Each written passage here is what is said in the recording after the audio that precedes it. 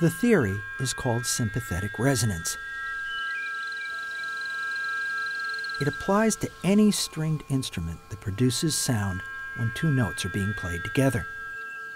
Reason suggests that if each string were tuned to absolute pitch, you'd create the perfect harmony. But following pure logic never brought anyone closer to great music.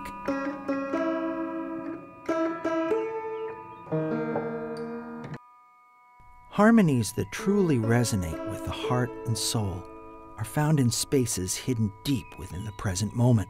The sound of one note interacting with another becomes particular to this one piano in this one room.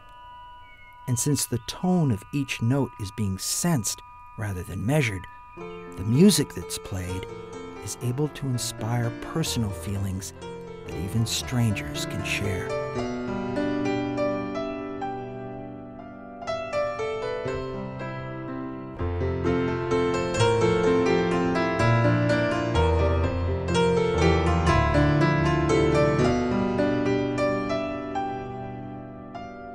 This is the 13th annual convention of the National Association of Piano Tuners. 90 delegates who gathered in Indianapolis over 3 days in 1922 to have some fun, elect officers, and address the standards of their profession. The piano was considered an essential part of American life in the early 20th century. By 1922, record players had been marketed for only 2 decades. The first commercial radio station had begun broadcasting just 2 years previous. Increasingly, people were listening to music without seeing who was playing it. Up until that time, hearing music was exclusively a live experience, performer and listener occupying a place in time. A million seller meant that a song had sold 1 million copies of sheet music, most often to individuals who had learned to read and play for the enjoyment of friends and family. In 1920, an America that was 1/3 our present population purchased over 5 times the number of pianos being sold today.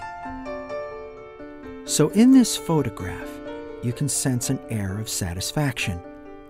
After all, the future of their business looked very bright in 1923, and up here on the roof of the 11-story Severin Hotel, these piano tuners found themselves high above the noise of the city.